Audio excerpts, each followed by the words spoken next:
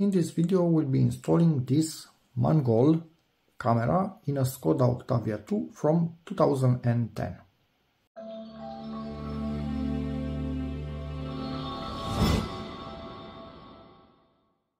First thing, thank you very much Mangoal for sending this in. I'm quite curious to see what we have inside the package. So it's a front 4K and rear 1080p dashcam for the Skoda Octavia. Exact model right here. So let's get into the package and cut this seal open in high speed.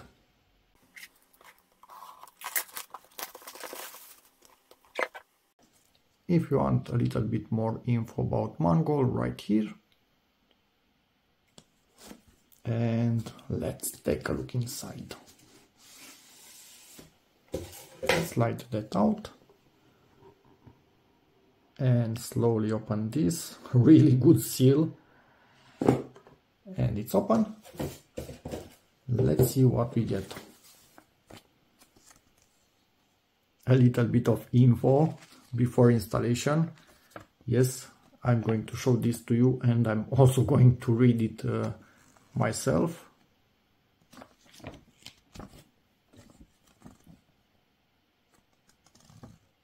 Feel free to pause at any moment to read what you need and contact Mangoal Tech if you have any issues whatsoever with it.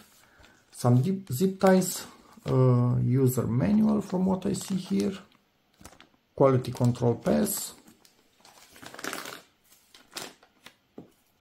a bit of packaging material. Daughters will play with that for sure. Maybe it's even not a good idea to give it to them because they will spread it all around. A prying tool for plastic elements of your car, this orange one. Black one, I think it's to hide the wires going to the camera. That's my first impression. We have here the wiring harness from the fuse box, because this particular Octavia does not have any sort of rain sensor or auto darkening rear view mirror or anything like that. So basically we are taking power from the fuse box itself. This is why we have this wiring harness right here. We'll see about it. So we have accessory, positive, ground, and Kioxia. That's quite a good quality card, honestly. 128 gigabyte card. Okay, wasn't expecting that. So Kioxia Exedia. Okay, that's really nice. And let's see right here. Actually, I think this is first. Oh, this is nice.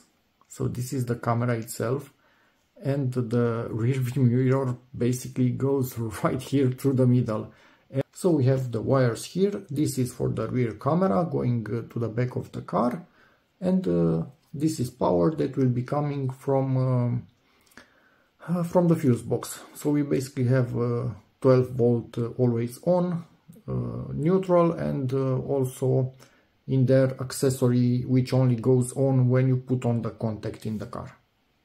That's actually better than I expected, honestly. It's really nice, and the wires will be hidden. Even more hidden with this black plastic. So yeah, really cool. I really like what I'm seeing up until now. Nice job, Mangoal. Rear camera with a ton of wire, so we can go easily to the rear of this car without any issues. This will be on the rear windshield. From what I see, yeah, it's adjustable. So we can align it whatever way we want. Make sure the screen is not... Yeah, probably you need to check your alignment when you glue the camera. So make sure everything is on. So some 3M double-sided tape in case you need to change that one that's pre-applied. And lots of packaging. But no, don't give it to the daughters, they will mess things up. So yeah, Mangoal, awesome until now. I almost said până acum, which is until now in Romanian. So let's get to installing this thing as soon as weather outside permits me to do that. Even if it's raining outside, I couldn't stop myself from checking what's inside of this. So I just pulled on it just slightly. This was not clipped, so they did good and did not clip this in place. So it allowed me to open it much easier. And basically, camera stays nicely in one side right here. So you see the lens is quite a big lens, which is nice. We see the camera, the SD card, micro SD card opening, which is right here, goes through. And here is the camera circuitry itself. And I can go with this thing, not clip it in place, just place it on the mirror and make sure everything fits perfectly. Just a quick test in the Octavia. It fits perfectly in here, and you don't need to put any double-sided tape or anything like that. It just locks in place in there. Has this lip that goes above this, between it and the windshield itself, and it's exactly what it should be. I'm curious if it also works in the Audi. These look quite similar, but who knows if they are perfectly the same. In typical car manufacturer fashion, they are, I don't know, 95% the same, but not 100% identical. This lower part is a bit longer in this area, so it hits this right here. Yeah, if you were really desperate, you could modify this, but no, do not do that. Tell them exactly what car you have, what model, send them pictures with this thing and whatnot, and they will send you directly what fits. I had the impression that this can perfectly fit both cars. It cannot, so it works perfectly on the Octavia, for which we want it, but for the Audi it's just a tiny bit different. Thanks, car manufacturers, for making things close but not exact. And on a colder summer morning, finally it's time to install this. So obviously split in half, and I'm going to close it on top of the windshield mirror, rear view mirror, whatever it's called. Half of it is on the mirror, perfectly fitting, really nice and snug fit. And now I'm just going to come with the half containing the camera on top of it. I will not remove this protection because I don't want to get the lens dirty until everything is finished.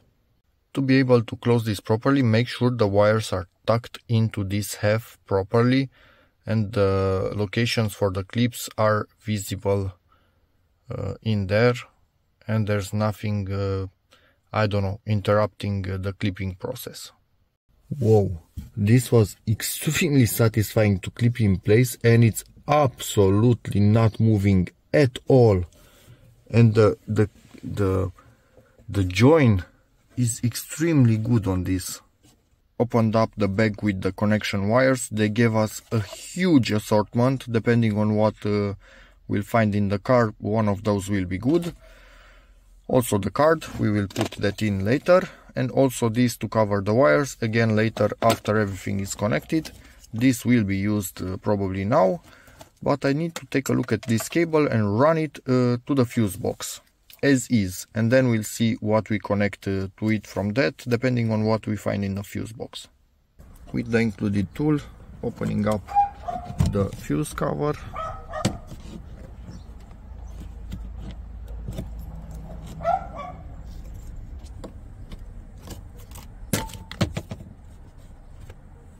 What I want to mention at first, this car does not have curtain airbags, so it's a bit easier. Normally the igniter is located in this area in most cars, so be really careful with what you poke in there and what you do. You don't want that going off.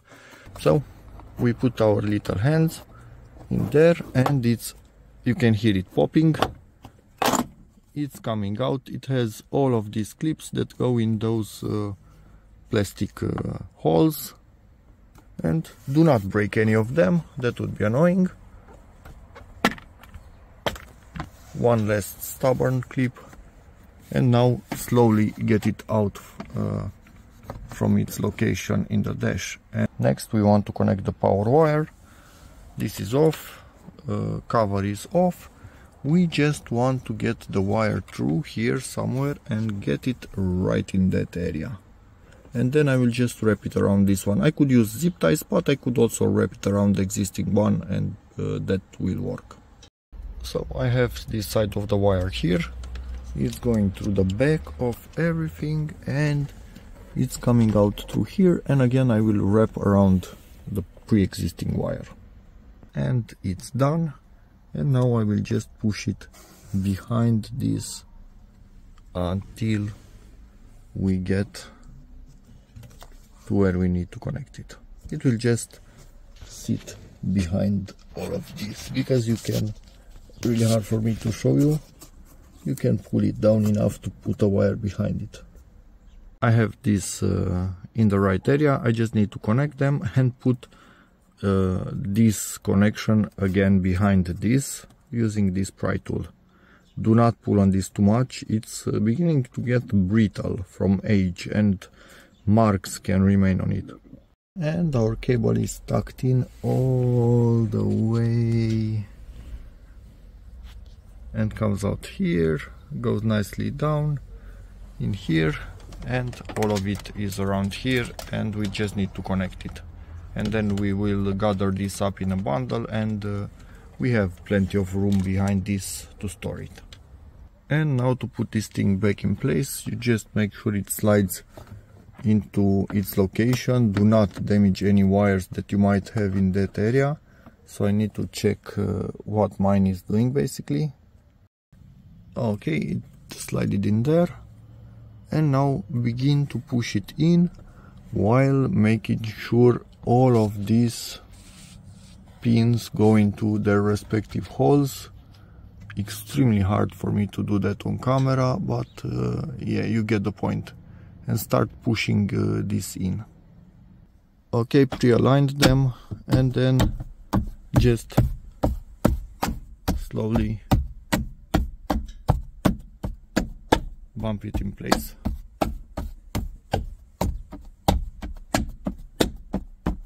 And that should be done, and sadly, yeah, this is how it looks like in this area. This is how it always looked like in this area, so nothing that I can do here. So I poked around, and it seems that this always have power, this row right here, and this only when you put the contact on. So one of the fuses will be going in here, and one will be going in here. And we obviously have chosen the type of fuses that we have, and we have pre-installed 2M fuses for the camera, which is perfect. Let's plug this in there. There are many more variants depending on what car model you have to choose from. Connecting ground right here. This screw is a Torx T25 head, so that's quite okay. Checked, and we have ground. Connected this, which is accessory power. I will also put some insulation tape to make sure nothing moves, but this connection is surprisingly strong, so I like it. Just finishing up in here, I moved both of these just a little bit more to the left, so they stay nicer behind the cover. No chance of touching it and creating any sort of rattle or noise. Zip tied wires together, everything is in place and not moving ever again, which is perfect. But you can still pull them out and work on the fuses under them. There's enough wire for that.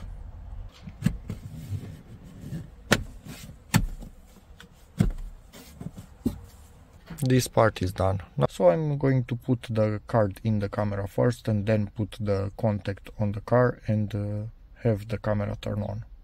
Quite self-explanatory. Just push it in there. If it doesn't want to go in, most likely you got it in the wrong way around, so flip it. And let me rotate the key. And it's on. It beeped at us, but also my parking sensors beeped. and it also started to record directly. So I need to install the app and connect to it and see what it sees. Also removed the blue plastic from the camera lens. This is a long manual, but I will just film it quickly and you can pause wherever you need and read whatever you need.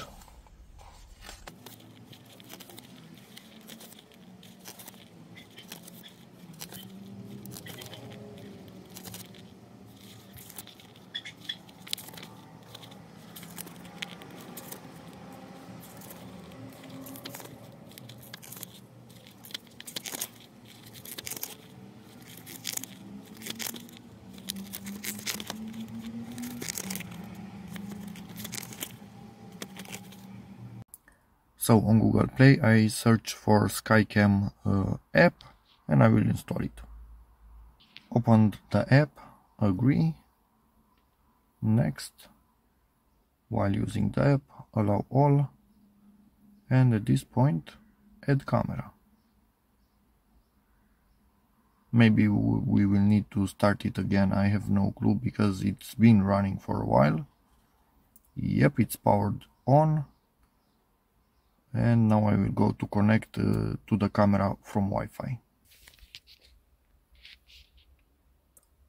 So that was the camera. 1, 2, 3, 4, 5, 6, 7, 8. And do not auto reconnect. I will connect to it myself every single time I want to see videos from the camera. And this will save me the risk of the phone connecting to the camera instead of my Wi-Fi when the car is turned on next to the house. Connect. Pressed the back button and now we are back in the app. Camera was found. And yeah, we have a feed and the image is quite good. That's freaking awesome. And obviously centered because that's a perfect position onto that mirror. Let me try and move it and you will see. Now I'm trying to move it. I'm trying to pull and push on it. Nothing happens. That's absolutely perfect. Okay. And obviously you have a lot of settings. Manual will show you sound recording if you want it, speaker volume, resolution for photos, it's set to maximum, video 4K plus full HD for the rear camera. That's not connected. I will connect it now with the rear camera. I'm not really sure if we stay on 4K or we go to 2K. I think I will go to 2K.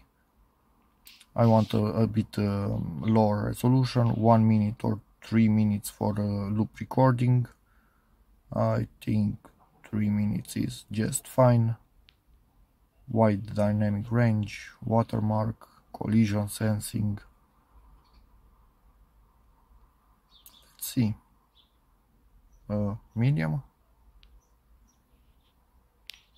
No parking, I don't need that. And you can change the Wi-Fi password and format the card if you want, or to factory reset.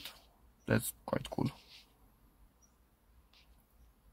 And if you want to access the film, what the camera recorded, it's right here. So this is what it recorded since we powered it on and while I was fiddling with everything. That's actually quite cool. I like this. Blinking blue LED. Camera is recording. Let's take the contact, remove the contact. So rotate the key and remove it from its, I don't know, location. Camera should stop recording any moment now, I think. And it just did. Now let's deal with the rear connection. I need to get the wires all through the car up to the back, and to do that I'm going to be removing probably this thingy right here, pass them through here, then removing that right there, pass them through there, and then get them all the way back. slide it nicely down there and start pulling on it. Yeah. It jumped right back in place. You kind of need to find the area where it has some clips, and those need to release for this thing to come out. I'm not sure where the clips are. What I see now, there's also metal behind it, so do your best not to go behind the metal, because that way you will never have it undone. And with a prying tool from the front of it, just lightly start moving everything, and at this point you simply grab it and take it out. It has two clips at the top, and to get everything out, one screw here and one screw here, and this should fall off. Probably just has some clips somewhere. Yeah, and it's slowly coming out. And obviously if you want to fully get it out, you just pull on these clips at the sides and you yank it out. What we need to do is get this thingy under everything and get it somewhere around this area. Getting this ready, we have a backup 3M tape. One is right here, and they are telling us, hey, make sure you do not install this thing in reverse, because then your image will be rotated. So make sure you connect it and check what's up and what's down. We will obviously do that, but now I need to disconnect its cable, and it's out. So this is basically just an extension cable. And now I'm going to start routing it through the headliner of the car, above the headliner. Connected this, and now I'm just making sure it doesn't get in the way of anything, and I will slowly route it above the headliner. To get this thing back in place, you obviously plug in the connector, it clicks in place, lift it in here, and there now, and put in the two Phillips screws. Opened the door to make sure everything is working, because the lights timed out. Now we put this protection lens in here, slowly push on both sides, and it's locked in place. Remove this rear light. It doesn't necessarily have clips, it just kind of locks with these two things in place, and it has the latches on the bottom. To open this up further, we need to undo the two Phillips screws. Is this... this is a clip, sorry, I didn't notice it. That's a clip, and there's another clip on that side. So in theory, if we pull on those clips, yeah, it will release. It's a bit different, it seems, from front. And if you want to fully take this out, clips on both sides of this, so you just pull on them and lift the connector. This is just a metal clip that clips in there, so you can just squeeze it and get it out. And at this point I want to remove this thing to have more access. So it is a bit annoying, because we do have a clip right here, you can see it. So that one is already undone, and we just continue to pull on it, and do not break it. So don't bend it. You can see all sorts of clips all the way in, and it's out. And these are the types of clips it has. They are quite strong. If this was never taken out, it's really hard to remove them. After that's handled, we have a Torx right here, probably T20. Remove that, screw removed. Now start slowly pulling on it and see where we have some clips, because sure as hell we have lots of clips of this type. And now pull slightly towards the back of it again. Okay, in my situation I found a little screw. Is this normal or not? I have no clue, but I need to undo it. What you need to do now is push on this to unlock it from the bottom one. Probably they are really meant to come out together. Yeah, this is not really working. You will be bending lots of clips at the bottom, and I think we have a screw here coming from the trunk somewhere that keeps both of these in place. But I have enough room for what I need, so I can pull a wire through there. Okay, to get the wire I need to remove this plastic nut clip. I have no idea how it's called, if I could actually get behind it somehow. Anyhow, yeah, it's freaking stubborn. I need to get it out, so be back. Okay, managed to put a thicker and more, not strong, more stiff wire, stiffer wire, all the way through here. So now I can put our wire next to it and pull it. They are connected together, so now I can pull on the brown one and will pull this black one too. Success. Now I just need to pull the slack of the wire in there. Actually no, I will keep here only as much wire I need to go right here in the middle. But now I need to also unplug this thingy from right here. Probably has, yeah, a weird style, but anyway. I don't think this is how it was supposed to come out. Probably it should have come out with the plastic also, but doesn't matter. I need to get my wire in here through this and inside of this, but also this needs to come out. That's going to be fun, isn't it? Again with the brown wire I fished the cable out through here, through this hole, and it's coming from the top right there. Now I need to get it through this thingy in here. What's a bit disturbing, we have this black tube right here and it's broken at this end, and I didn't do that. So hopefully that's not the water for the rear windshield wiper. This trunk trim, first thing that you want to do is to remove the Torx holding this thing. To do this from the middle, you put a prying tool underneath it until you can get your fingers and start pulling, because it will have a lot of clips all around. Just an idea so you see what you are dealing with. They will come out of the plastic instead of the metal if this was never opened up, and there are lots of them all over the place. Careful at the corners, because this is latched into the one remaining on the car. So you totally need to remove the other one to get to this screw and this screw, and now start pulling on it. And these clips are really fun because they barely come out.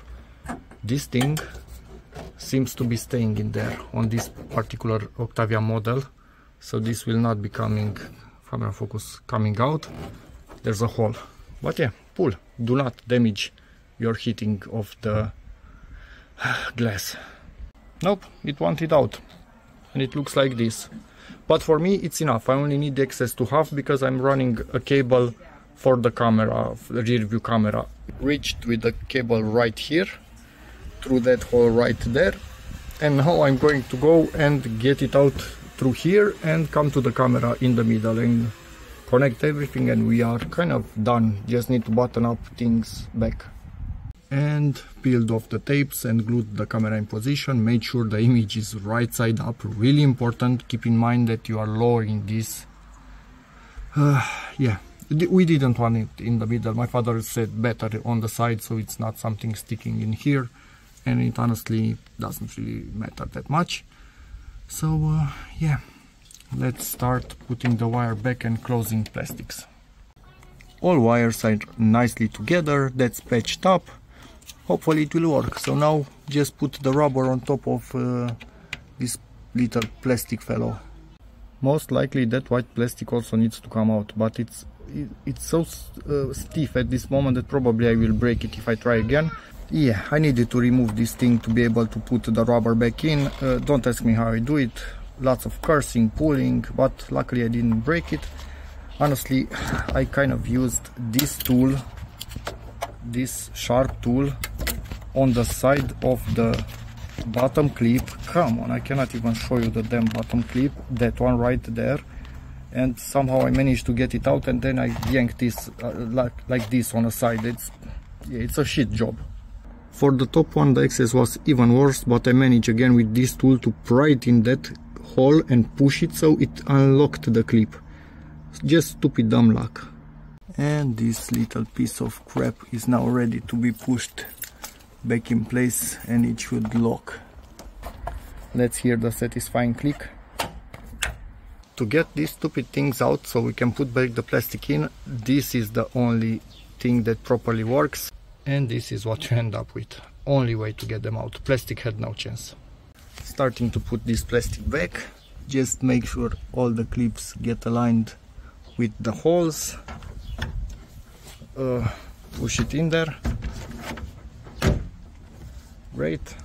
Now make sure this gets aligned with its hole, and we have another clip right here, and put this stupid thingy back in there, but I think I need to smack it a little bit with something, and it's perfectly in, so it needs to be smacked. Put back the screws on both sides, so yeah, the plastic is in. At this point, when trying to put this back, be really careful. These things need to go into this. So yeah, do that first, then these things go into these holes and all the others in all the other holes. Align them properly.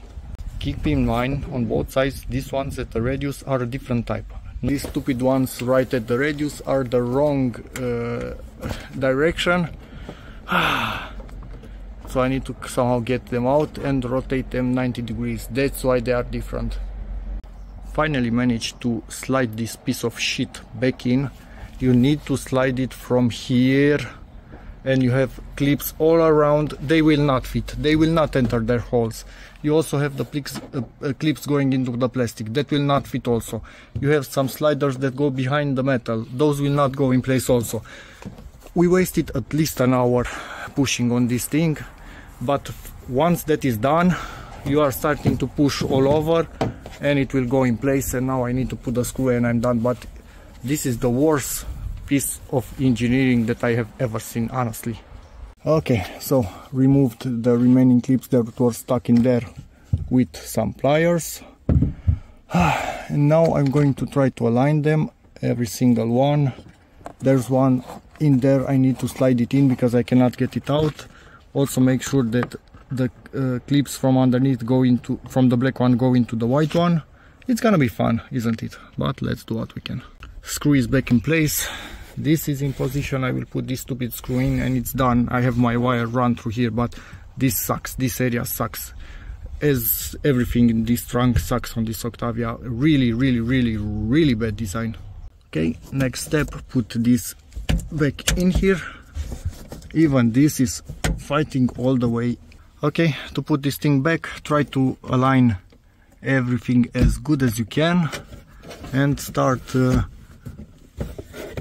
pushing, and about the same. Something's not aligned, presumably. Make sure you get the ends in first on both sides and then the rest of it. Slack wire zip tied in here and it will stay on the side.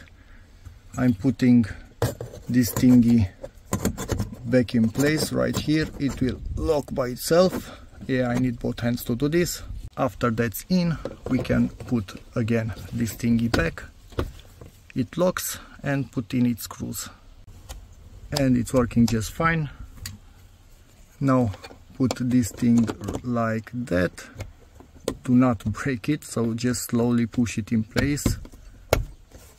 And it's locked. So slide those things in and then just push it. Oh, one of them escaped. Stubborn. And it's done.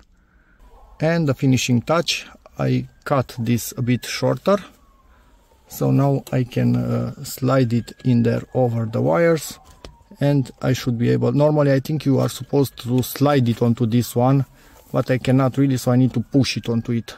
Just don't crack the windshield. Ah no, it clips in place extremely easily and really nicely. So good job, man.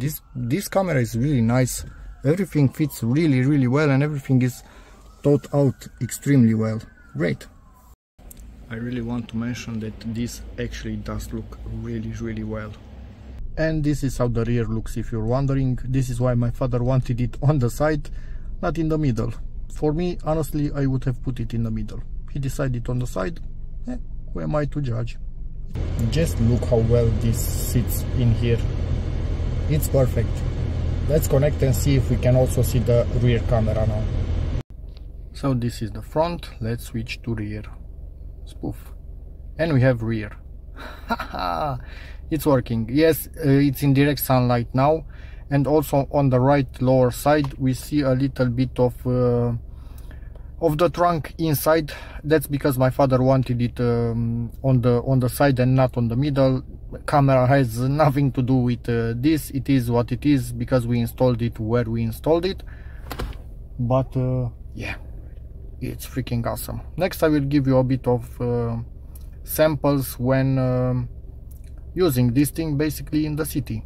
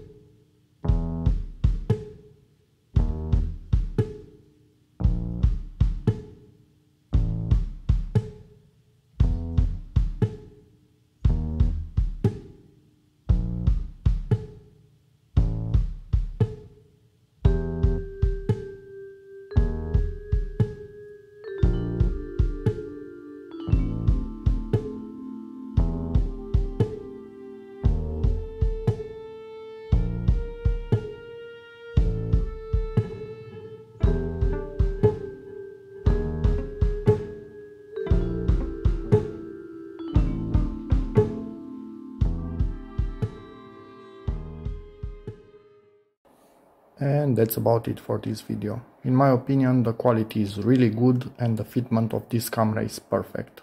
So thank you very much Mangoal for sending this in. It makes driving this car on today's roads much safer. Hopefully you've enjoyed this video, in which case please give it a like, check out my other videos, and as always, see you in the next one. Bye.